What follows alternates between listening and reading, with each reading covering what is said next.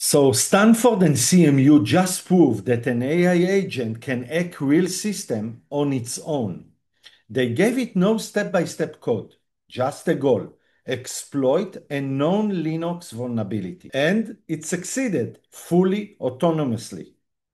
The vulnerability?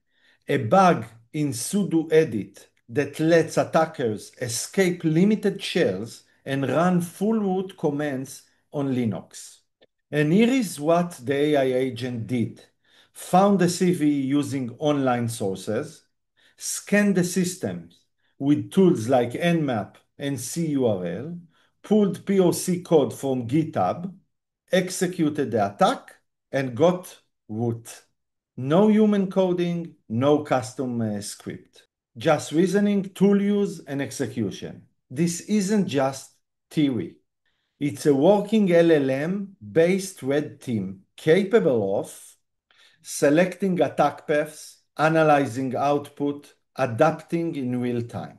Now, autonomous blue team agents can hunt for misconfigurations, simulate attacks, even patch in real time.